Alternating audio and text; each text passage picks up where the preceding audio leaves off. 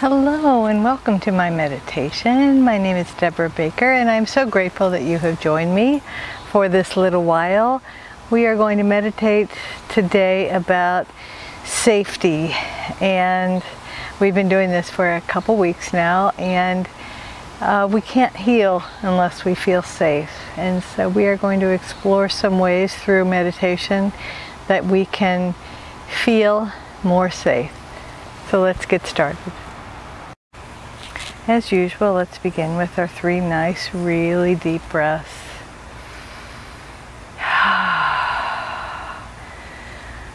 Breathing in really deeply, filling up our bellies, and then releasing the breath slowly. And now take the deepest breath you've taken all day. Fill up your belly and let it go. And let's now relax our bodies to prepare for meditation, because if we are tense anywhere in our body, it makes it harder to meditate. So let's imagine our feet and our legs softening, all of our muscles going to a neutral position, our bodies relaxing. Feel your legs and feet get heavy, and now feel that relaxation in your pelvis, lower back, hips, lower tummy, midsection. Imagine all of your internal organs going to a nice resting position, or doing whatever it is they need to do. And then imagine all of your muscles going to a neutral position. Feel it in your rib cage, your back, under your arms, your chest. And now feel that relaxation in your hands, your arms. Feel all the muscles in your arms go to a neutral position. And now feel it in your shoulders, your neck, all around your head.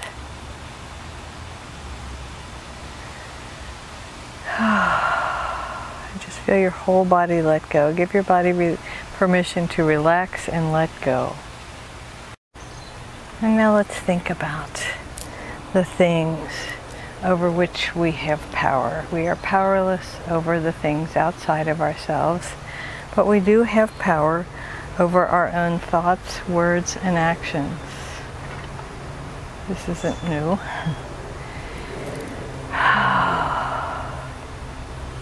Let's just take a moment to enjoy this moment.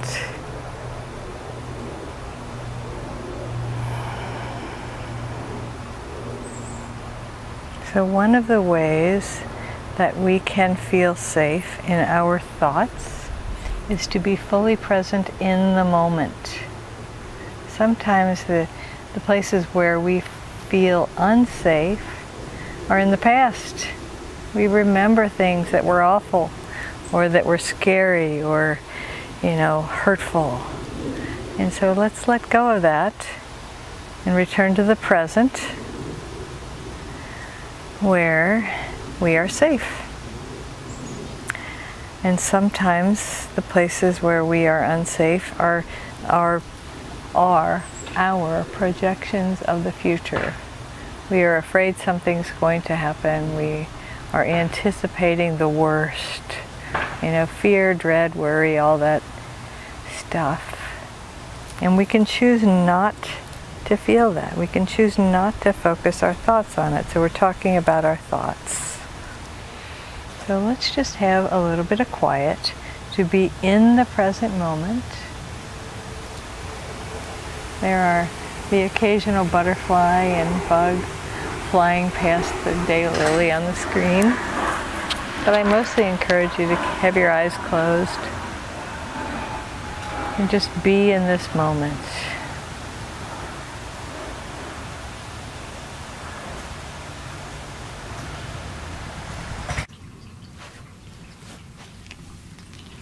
Be aware of the temperature in the room, how you feel if you're lying down or if you're sitting down. Make sure your body is comfortable and you are situated nicely.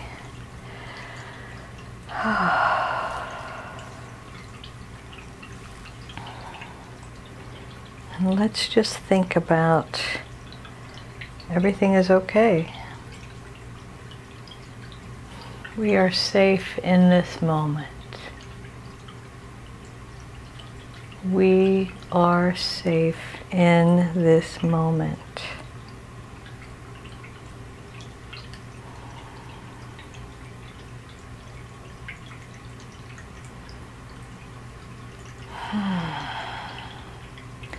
And the truth was, there was a time in my life when I could have moments of being safe, but I wasn't safe in my overall life. You know, I was in an abusive relationship, and so it wasn't safe.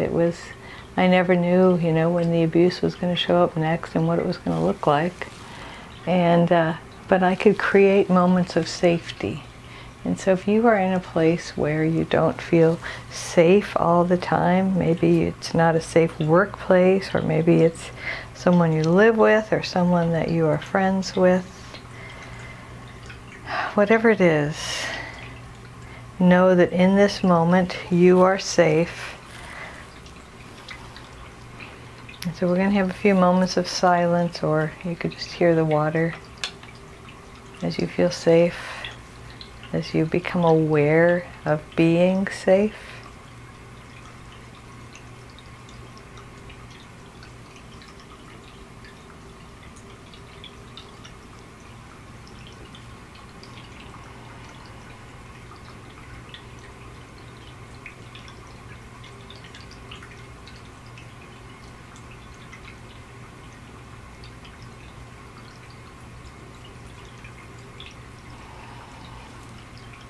And I invite you now to ask your own spirit guides and guardian angels to help you to become aware of your thoughts.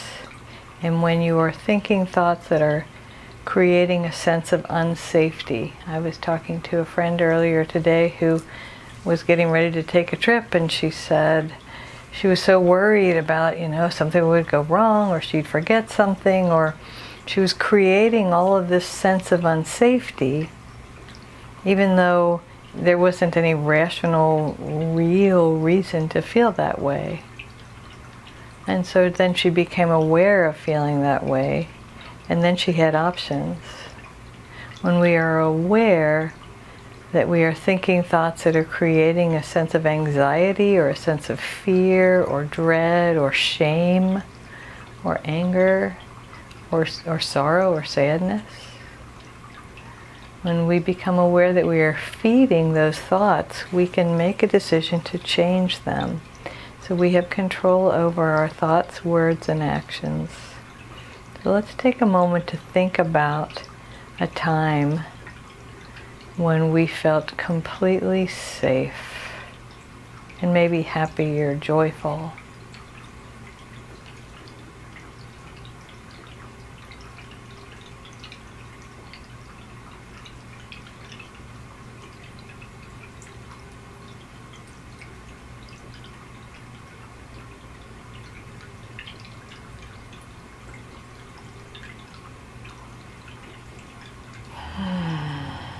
And to recognize that we can create a sense of safety by focusing on the good things, by focusing on things that make us happy, focusing on things, maybe relationships. You know, all I have to do is think about the faces of my grandchildren, and I feel a sense of joy.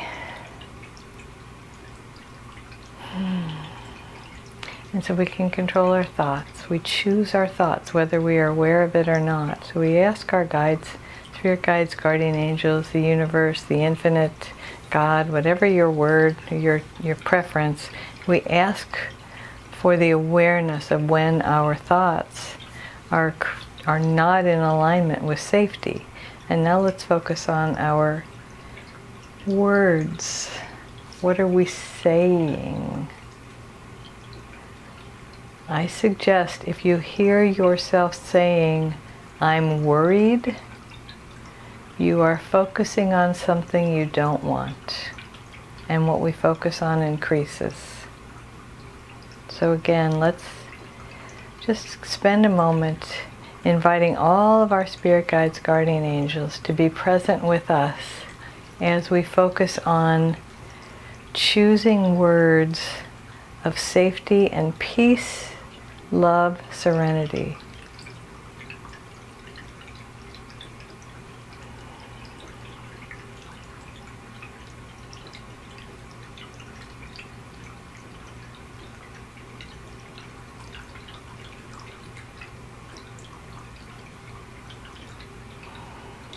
And there's whole meditations we can do on this concept, but we're talking about safety now, and so thinking about how we speak our safety.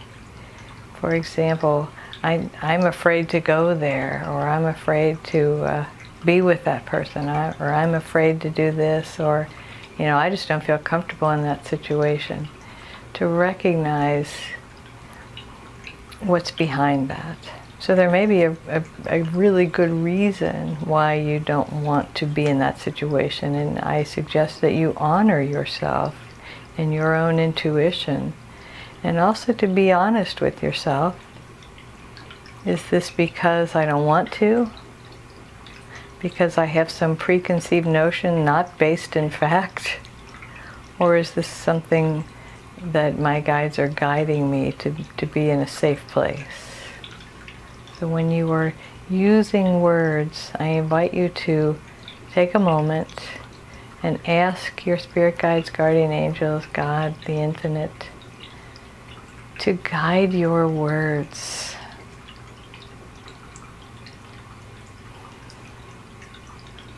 So we'll have a few moments, and the affirmation is, I speak words of safety for myself and others.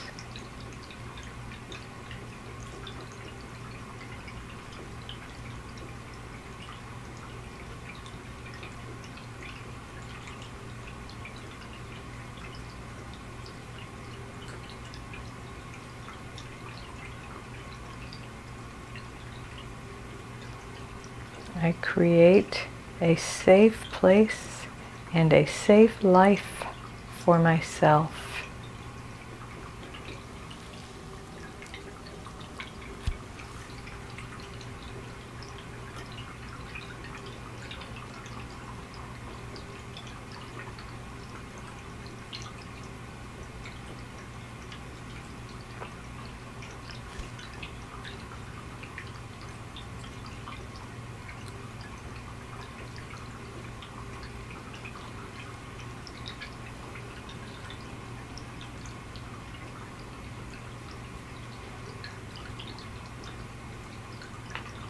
And now let's think about our actions and what we do, our actions that create a safe place for ourselves or not. So my sense is that most of us make an effort to put ourselves in safe situations. And I think where it gets slippery is when you figure out you have an experience with someone that just really didn't make you feel emotionally safe, or maybe even physically safe. If you're riding in a car with someone and you feared for your life, or even just didn't feel comfortable with the way they drove. Or you're having a conversation with someone and they are very critical, and you find yourself joining in on the criticism just to kind of, because that's where, the conversation is heading. Or you find yourself, with people or in situations that just don't feel comfortable. I suggest the first step is to be really honest with yourself and to imagine your heart as this soft, precious, vulnerable, sacred space that deserves to be honored and respected. And at the same time, for you to do things that you enjoy. So you have an assignment for this week, and that is to make a list of 10 things that you enjoy doing. I did this last night as I was falling asleep, and I realized that there were some places in me that some long-held patterns and beliefs that kept me from doing what I enjoy. So I love to sew, and I have a beautiful sewing room in my house. But when I have some free time, I think, okay, what am I supposed to be doing? Should I be, unloading the dishwasher, or throwing in a load of laundry, or calling someone, or, any of a number of things where I undermine my own joy. And I don't think I'm alone in that. And when we are in our joy, when we are in our happy place, we are safe. So let's think about one thing that we enjoy doing. Don't lay any guilt on yourself and think about how long it's been since you've done it. Just think about one thing that you enjoy doing.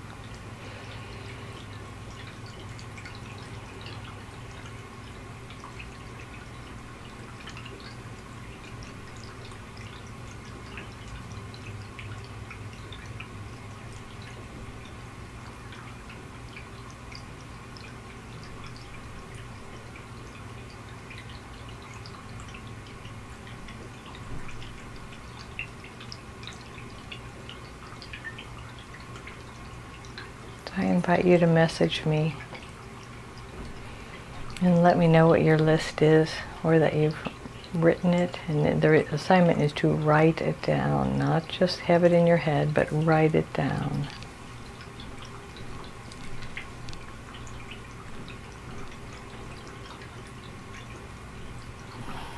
Feel free to make a comment on my YouTube channel and make your list there. I'm sure other people would enjoy reading your list, and you may give them some ideas.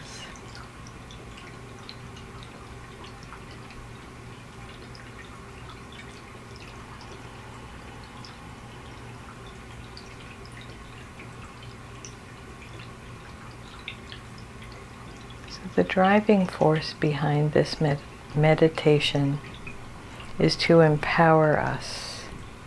Since we choose our own thoughts, words, and actions, there are lots and lots of ways that we can choose to make the world a safe place. To create safe places, to create safe thoughts, so that we can thrive in these lives, and not just survive, but thrive and heal those deep wounds that we're not even aware of.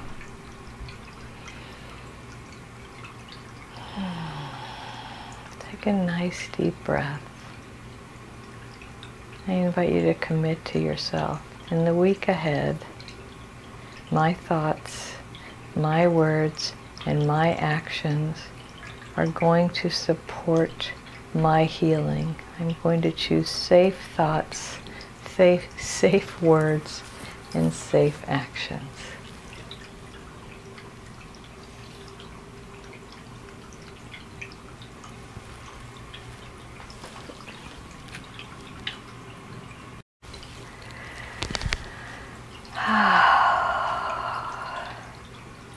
As you can see, I've moved inside. My neighbor needed to mow their lawn, and it is 90-some degrees outside, pretty warm. So that's a brave neighbor, wanting to go out in that kind of heat. And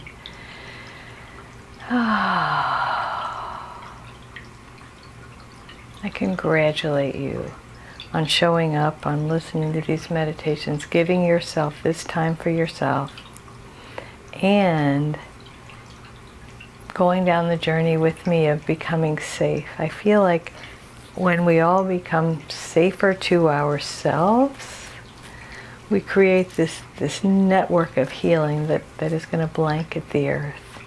I know that I can create safe places for other people. And my next challenge is to create safe places for myself, and I wonder how many of you are the same. So let's take one final nice deep breath all the way down to our tailbone. Hold it for a second. Blow it out. And remember that you are already whole and perfect, exactly the way you are. And I hope in the couple of years I've been saying this to you in every meditation that started to sink in. And if you just started tuning in, they're all on my YouTube channel if you want to listen. Healing Debra. So the infinite presence moving in, through, and as me honors and recognizes, sends unlimited, unconditional love to you, honoring the infinite presence moving in, through, and as you. Namaste.